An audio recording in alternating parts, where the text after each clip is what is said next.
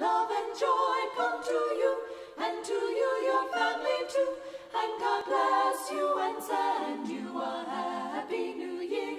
And God send you a happy new year. Well, friends, welcome to day 8 of the 12 days of Christmas. It's January 1. And on that day, normally we remember a special part of the story of Jesus' birth, where he was both circumcised and given a name. He was placed under the law of Moses because it said that he would fulfill the law of Moses, so he had to be circumcised.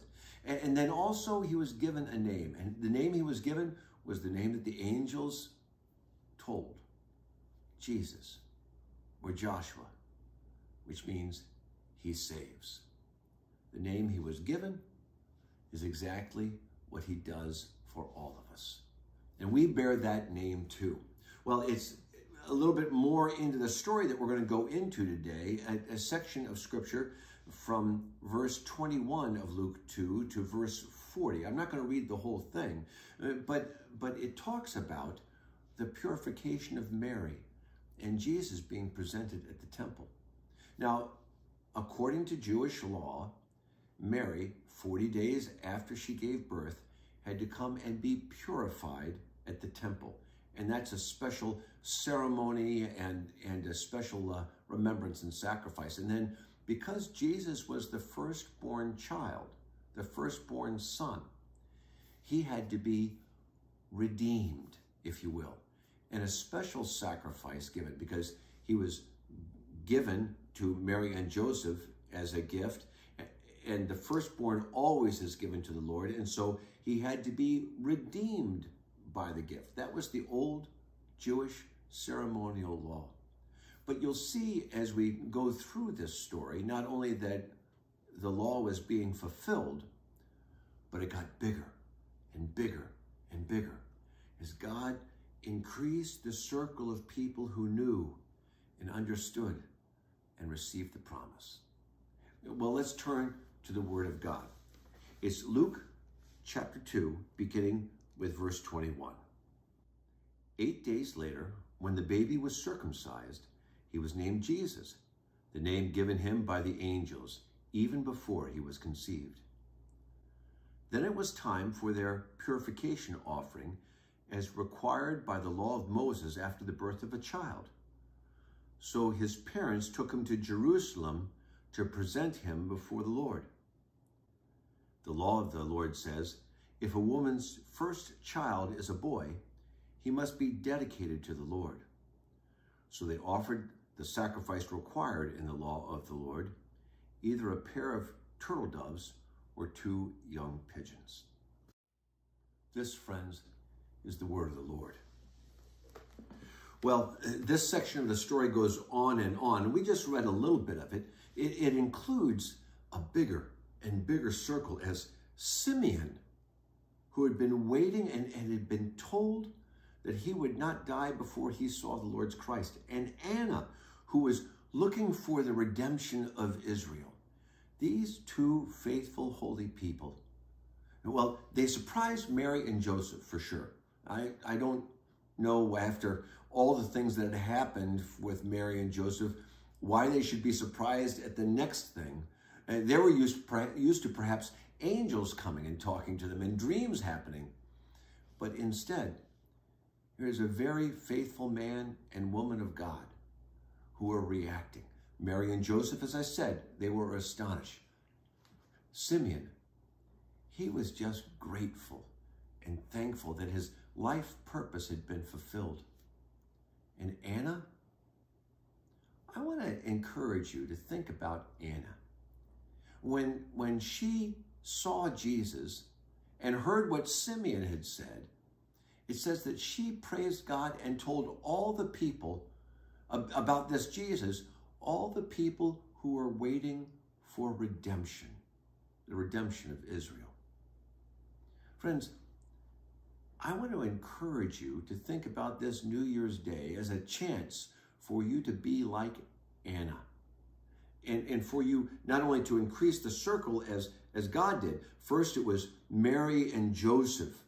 And maybe the innkeeper was around. And then you get a little bit bigger and the shepherds were there. And then now it's Simeon and Anna were there. And a little while later, it's the wise men that are going to be there. God keeps on increasing the circle because his heart is that not only you find hope, but through you, the world finds hope in Jesus. You see, the world's looking for redemption, and the world's looking for peace. Not everybody understands what they're looking for, but there's this God-sized hole in everybody's heart that the gift of the Christ child can fill. We talked about it before. Ah, dearest Jesus, holy child, make thee a bed soft, undefiled within my heart, that it may be a quiet chamber kept for thee. Everybody's heart has got a place for God. Now, some people look in the wrong place for God, and they follow other gods, thinking, well, everybody's kind of the same, and you all get to the same place in the end anyway. Well, Simeon knew different, and Anna knew different, and you and I, we know different, that there is one way to salvation in the name of Jesus Christ. And so today, how about if, as you're putting together maybe a list of resolutions, what if one of the resolutions you include in there is, tell somebody I know about the hope that I have of the redemption in Jesus Christ that he has given to me. You know, it doesn't mean that you are an evangelist, and it doesn't mean that you have to go with a megaphone every place around, or talk on a loudspeaker, or get on the radio. It may be just as simple, let me tell you about Christ and what he means to me.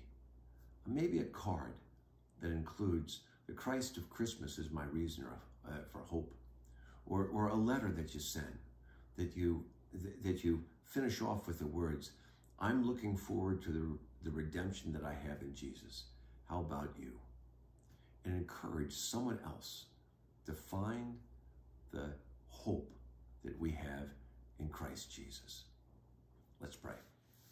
Lord God, our Heavenly Father, we're looking at a new year, and praise you that you saw us through 2020, and now we know you're going to see us through 2021.